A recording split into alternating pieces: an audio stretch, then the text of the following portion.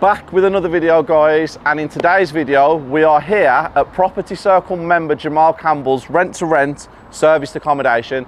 Now, not a massive fan of service accommodation, but I've done a video before and I want to get another take on it because this is more of a professional rent to rent service accommodation. So let's go inside, take a look and catch up with Jamal.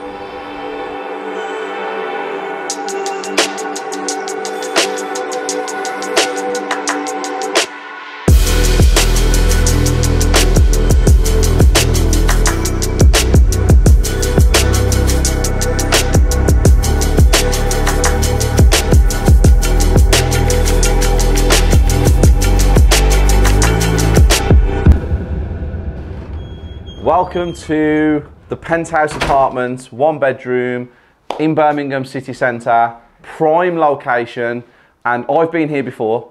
Great space, beautiful views, and I really like this apartment. Jamal's in the other room. We're going to sit down with him, talk about the pros and cons of rent to rent service accommodation, and just ask him a number of questions to give you guys at home a better insight into rent to rent and service accommodation. So let's get started.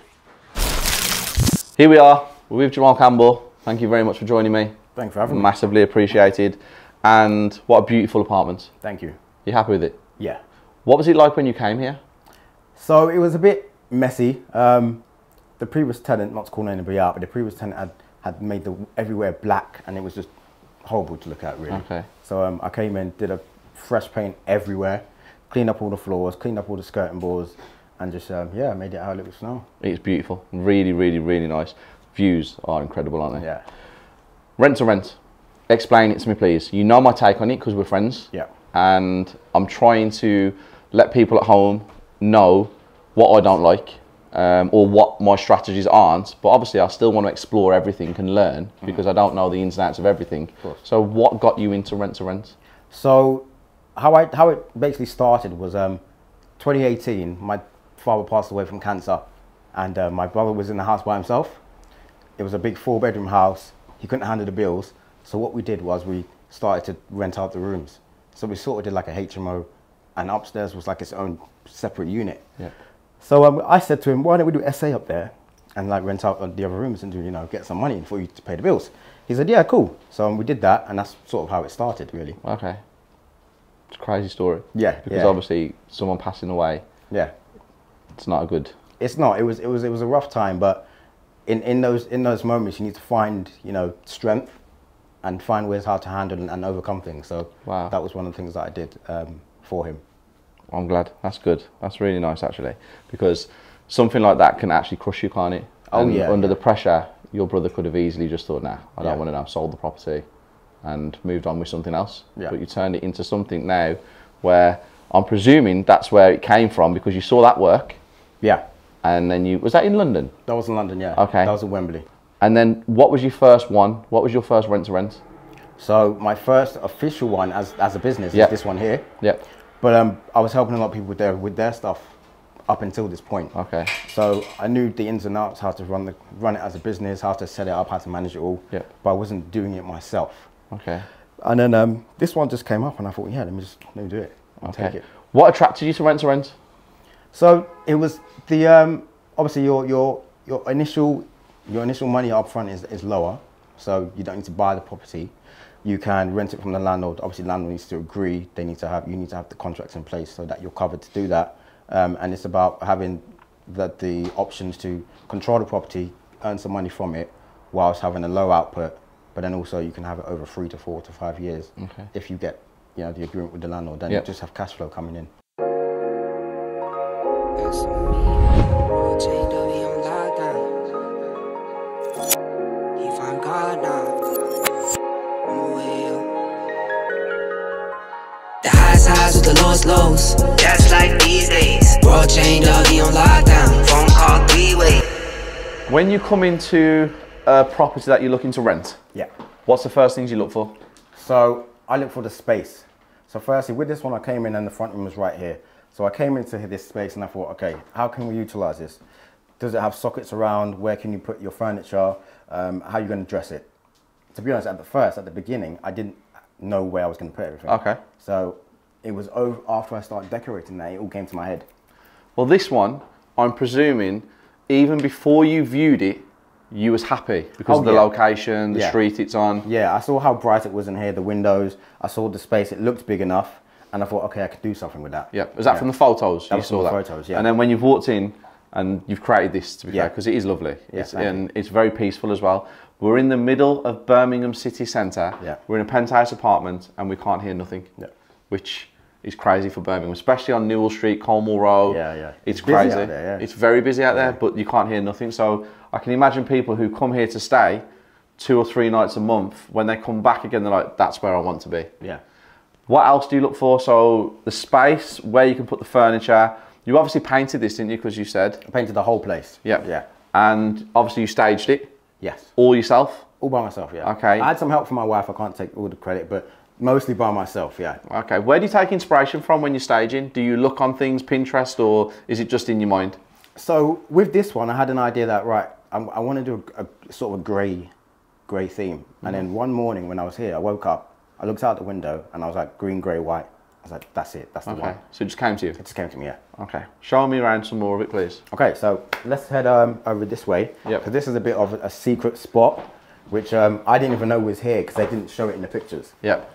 So around here, we've got another nice open window, nice open space, great views, and a little balcony. Yep.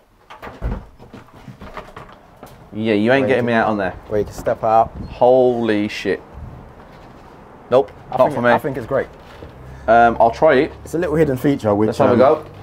Ams, you got me? Yep. Because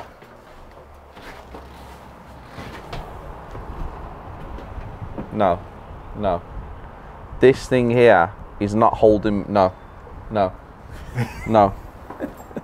Wow. That's some, guys, seriously, I'm not just saying it. That's some scary shit out there. So we have the lounge, great space, very open. This little bit here, I don't know what it's for. What's it for? Well, the previous tenant had their dining table there, Yeah. and that's where they used to eat. Okay. But I saw it and I was like, it could be like just a bit of space, extra space. I put some mirrors on the wall there, and I put a coat hanger. Okay, and then you have the outside thing that I've just stood on. Didn't like that at all. What is that for? I think it's just sort of like fresh air, but I mean, people can use it to smoke, but I put this as a no smoking. Okay. So people don't come in and thinking they can smoke inside. Yeah. And if they see that and they do smoke, They're it gonna saves stand them, there. saves them going all the way down the stairs. Okay. Show me some more, please. I just pray that he find God now. It's no replay. On my way up to the top now. That's on me, ayy. The highs with the lows. That's like these days. World change. So we have the kitchen. Yeah. Not a huge kitchen, but practical. Yes. What's needed, and obviously there's a view as well. Oh, Not a great view, but not there's a great view. but there's a view, yeah. There's a view. So with this, you supply the microwave. Do you supply anything else? You got the kettle and toaster, obviously, coffee machine. Yeah. Is that normal with service accommodation to supply those kind of things? Yeah, some people don't do it, but you have to understand, if you're coming to professionals, they drink coffee. Yeah. So and not only do you want to have a kettle in there, I put a coffee machine as well, so it's easy. Yeah. It's easier. They got the instant coffee in here, all in there. Coffee, hot chocolate, it's all in there. Okay. They got the instructions how to use it, and then boom, they can have a quick coffee. Okay.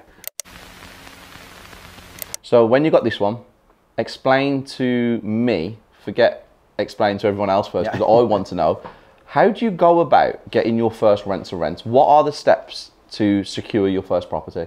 So firstly, you need to look in an area where it's going to work. You need to know what strategy you're going to use, because you can go for the parties, you can go for professionals, you can go for contractors, and you can just have a place there and just throw it on Airbnb and it looks horrible, because there's a lot like that. So you need to know what is it you want to achieve and what your target market is. Then you go out and find a property which is ideal to the situation. For instance, with this one, it's in the city centre. So I was like, right, professional short-term accommodation for professionals. Yep. Prime location, best location, I think.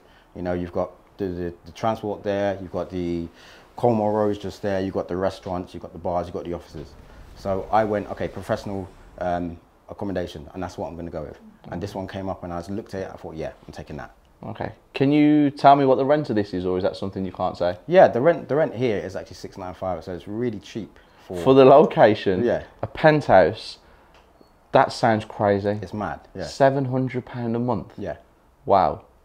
Well, I know that we've just rented a 3-bedroom house in Warsaw for £1,000, and I can't believe this is £700 a month. That's crazy. I was like, when I saw it, I was like, so how much is the rent? I was expecting to be told 1,100. Yeah. But they said just under 700. I was like, give me that now. Okay. You know, like it's a no-brainer. And how long have you signed a contract for? Initially 1 year, because the agency wanted to see how I handle it all. At the minute, they're very happy and they're actually handling more units. Yep. So how many units are you on right now? This one, and I've got 2 in the pipeline, which I'm trying to secure by next week. So 3 by the end of the month? Yeah. And profit, that's a good one. What's your profit? So 695 is your rent. Yeah. Then what's your bills? So all in all, bills every month is about 1,200. Okay. That's with all my management stuff on the online services. Yes. The water, electric, gas. Council tax as well. That's all in there. So that's 1,200 I use per month. Okay, so it's £1,200 for that. Yeah. And how much does it rent out per night usually? So minimum, I do £85. Okay. So the last person who checked out yesterday, they paid £140 for one night. Okay, so that's another thing I want to know about rent-to-rent, a serviced accommodation. You market on Airbnb? Airbnb, Booking.com, VRBO, and I've got a direct website as well. Okay. Now, I know from my experience with speaking to people in serviced accommodation that the rent, well, the night charges fluctuate. Yeah. So how do they fluctuate? Do you manage it? Is it Airbnb has an algorithm in there? So there are a couple ways. You can use Airbnb's algorithm where they'll do it based on demand in the area. You can also use a external software, pricing software, which also do it by demand and everything like that. I personally like to do it myself. Okay. Reason being is that I can check every morning what's happening with other people's accommodation in the area. Yeah. If they put the price up, I'm matching their price. Okay. Or I'm going to go more than their price. Does it go on if there's events as well in the town centre? Or Yes. city centre, sorry? Yes. So I had a guest last weekend as well who came for 2 days. They were going to a concert. I think it was just over by the O2 Centre. And for that weekend, I put the prices up. Okay. Yeah. So it's quite smart, because if you know what's going on in the city... Yeah, then you can adjust your prices and you can make more money. And like you said, the location is prime. You don't get a better spot than this, do you? Exactly, yeah. Okay. So what is your occupancy since you've had it? What percentage, if you base 30 days on 100%? So on in January when I first launched it, it was 60% occupancy because I had about 10 days out, so about 60%. Yeah. February was fully booked up until the beginning of March, and in March it was about 60% again in total. So if you average it out over the 3 months, what's your average profit, as in your profit, what you take home, your net profit? So the average has been with this over the 3 months, it's been, so the first month I made £400. Yeah. Second month I made £1,000. Okay. And then the third month I made 500. So. Okay, so you look about 630 quid. Yeah. Okay, which is great. And if you have a number of these and you can multiply it and scale it, then that could be a really, really great income, couldn't it? Could be, yeah, as long as you manage it correctly. Yeah, so that leads me on to management. Yeah. So you told me that you like to do a lot of the stuff yourself, as in the numbers, the figures, the nightly charges and stuff like that. You like to watch the market and adjust it correctly. Yeah. Cleaning? Cleaning, some of the days I do it myself because it's only 1 unit. Yeah. I live 10 minutes from here. Okay. So it's very easy. If there's problems, I can come. And then, you know, it's just easy for me to do it myself. Yep. Plus also, if I get someone else to come in and do it for me, I have to be managing them. Okay. I'd rather manage myself than manage someone else for 1 unit. Okay. When I do expand, I'll then, you know, create a team that can work to how I want them to instead of getting a management company.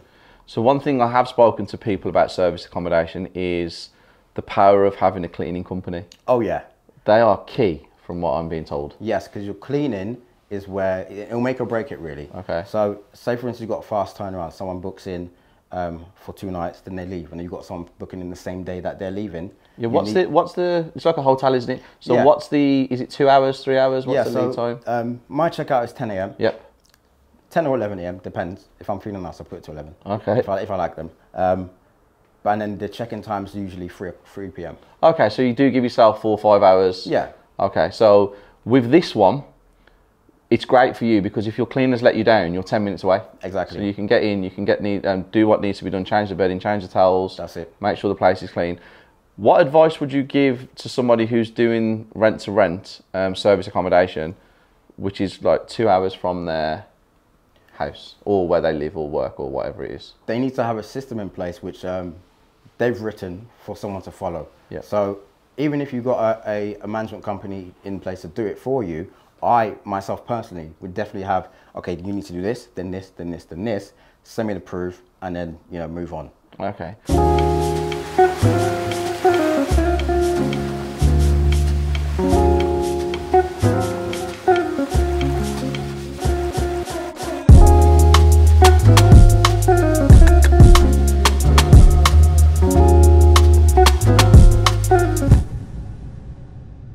Bedroom, explain obviously how you stage it. Clear as day, you need a bed.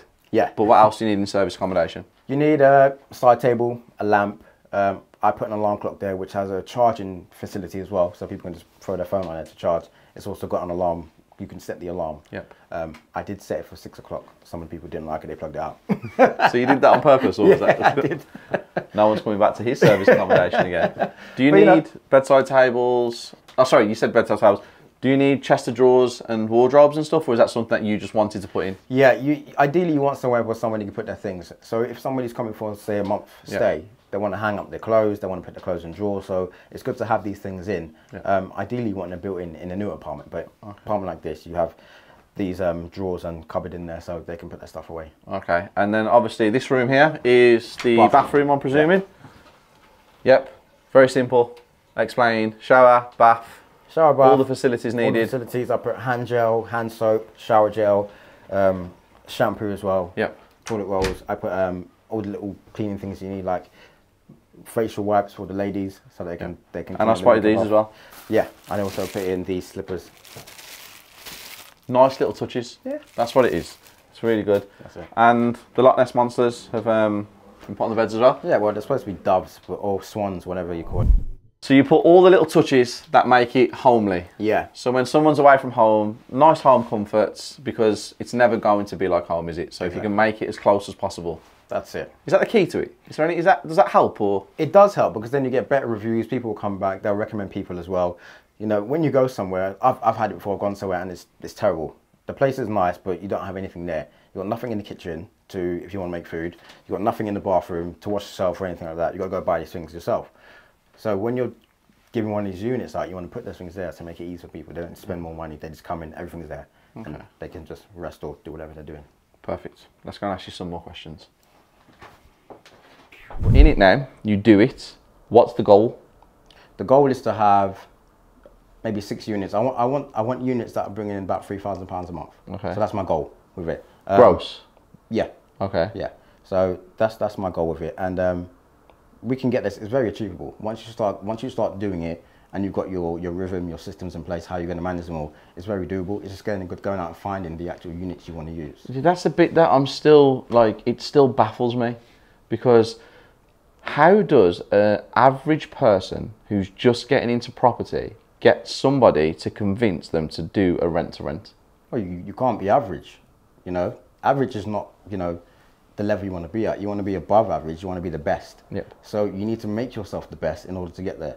That would mean personal development, work on yourself, know what you're doing, be able to show that to the landlord that you know what you're doing, you know how you're going to run it. And also, if they're a bit skeptical about you, show them what you're going to do. Teach them so they understand it more. But you can't just be average, because your average Joe's not going to be able to do it. Because let's say out of 10 people, maybe 1 or 2 will make it a success, or even get a unit. Yeah. because I know so many people that are doing rent to rent and can't even get a unit. And I watch it every day. And that's why I'm very skeptical on these courses on rent to rent and people paying to learn it, because learning it is easy.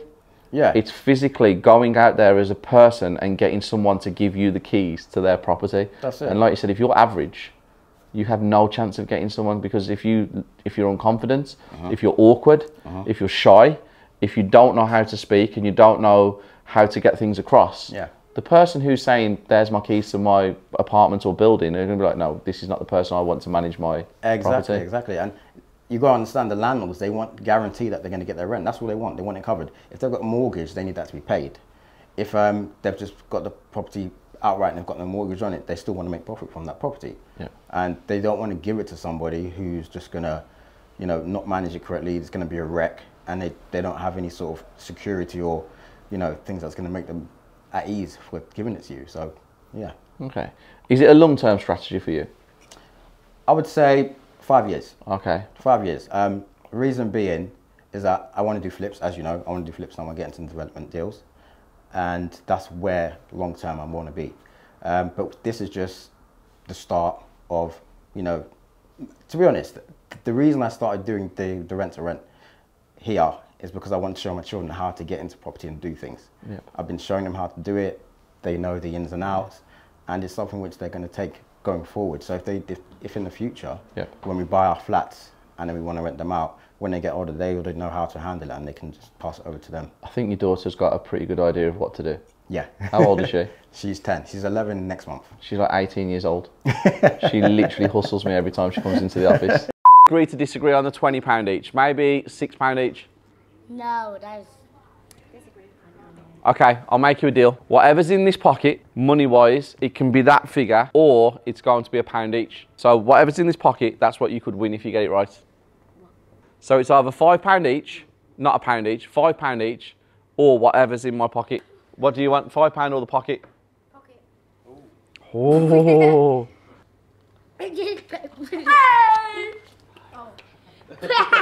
Guys, £5.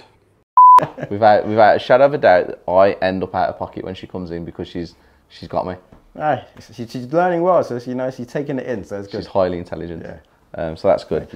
So 5 years, rent-to-rent, serviced accommodation obviously is your strategy, and obviously like you said, you want to get into flipping and development. That's the long-term goal, and there are steps into everything. You have to, you know, education is key, and being around the being around the right people, networking is key. Give someone some advice. Tell the people at home who are watching this what you need to be successful in rent-to-rent service accommodation. So you need to be consistent in going out there and trying to find the deals, find the properties, speak to landlords, even speak to agents. This one here I got from an agent. Now, I have a good relationship with the agent now. They're passing me deals more or less every week. Do you want to take this? Do you want to take this? But that's because I've shown that I'm competent in what I'm doing and I know how to handle it all. You also have to be professional, and you also have to know how to set up the business and do it right. Yes, you need to be educated in how to, you know, go about doing this and that. But there's a lot of training out there which I think is BS, to be honest with you, because when I first did it, I learned from listening to podcasts. So that just tells you something. That's good. I like that, because there is a lot of nonsense out there. Oh yeah. A hell of a lot of nonsense. And I have one final question actually, which I should have asked earlier on, but it's just come to my mind. Rent to rent. A lot of people say it's illegal. It's not illegal. Please explain why it's not illegal. So rent to rent is not illegal because you're taking the company on a management agreement as a company let. So you make a company, everything goes through your company name. Obviously your company needs to be set up legally, otherwise you're doing it legal anyway. If you were, say for instance, just a tenant renting it on an AST from a landlord, and then you went on and tried to rent out the rooms by yourself, that is illegal. That is what is subletting, and that's what you can't do. I like the explanation. Oh, I understand it, because when I got told about it, I asked the question, found the right person, and got exactly what you just said. So I always get messages saying, oh, rent to rent's illegal, rent to rent's illegal. Great explanation as to why it's not illegal, if it's done correctly. That's it. I have no other questions. Nothing at all. No, because I'm not a huge fan of rent to rent, but the more I go out and do these videos, the more I start understanding it, the more I start seeing there is a gap in the market for it. Yeah. It clearly does work for some people, but I still think if there was 100 people who wanted to do rent to rent, only one would be successful. Yeah. That's my opinion from the people I meet. And that's down to their persona and the way they carry themselves. Because I own a lot of properties, and if someone came to me to do a rent to rent, the answer would be no immediately. But if someone came in with a lot of knowledge and convinced me, and I could see clearly they knew what they was doing, or they could show me they'd done it before, successfully, set up a company, and they could guarantee me the rent. And if someone actually gave me a personal guarantee as well, I would probably consider it now. Guys, don't message me. I'm not doing it at the minute. I want to make people I know. But yeah, thank you very much. No problem. And you always fill me with confidence when we speak, because you do know, well, you do know what you're doing. So when I have conversations with people like you, I actually pay attention and listen, because you do come across well and you have the knowledge. I appreciate So thank you very much for today. Thank you. I appreciate it. There you have it, guys. I just pray that he find God now. It's no replay. On my way up to the top now. That's on me, ayy. Any day could've been dead. High school price on my head. Paranoid lying in my bed. Pray to God they don't turn my shirt cherry. I was lost, didn't know me. Introduced myself to codeine. 6 months was a dope fiend. Philly didn't even know things. There was a low me. Swear to God it would've owed me. Everything you ever told me. Everything you ever showed me. There you have it, guys. Another video on rent to rent, serviced accommodation. This is my second one, and it is kind of changing my opinion in some aspects. Now, I'm not a fan of rent to rent. A lot of people know why I'm not a fan of rent to rent. I believe that you're building a business based on someone else's assets, which just doesn't sit right with me personally. So I'm still not 100% convinced. And I do believe there is a market for it, as you can see. I don't think all the success stories that I see on YouTube are completely real. I think a lot of it's fabricated. But out of 100 people, maybe 1 or 2 people could actually get a rent to rent from somebody. So on that basis, I'm going to do a lot more videos on rent to rent, and I'm going to get so many different perspectives over the next year that I can form more of an opinion based on a number of people's knowledge, experiences and businesses. And on that note, I'm going to be ending this video. Please subscribe to the channel, smash that like button, turn your notifications on, because we're releasing 3 videos a week now. And if you have any questions, comment down below and I will answer them in a question and answer that we are going to be shooting every fortnight. See you later. On my way up to the top now, that's on me, ayy.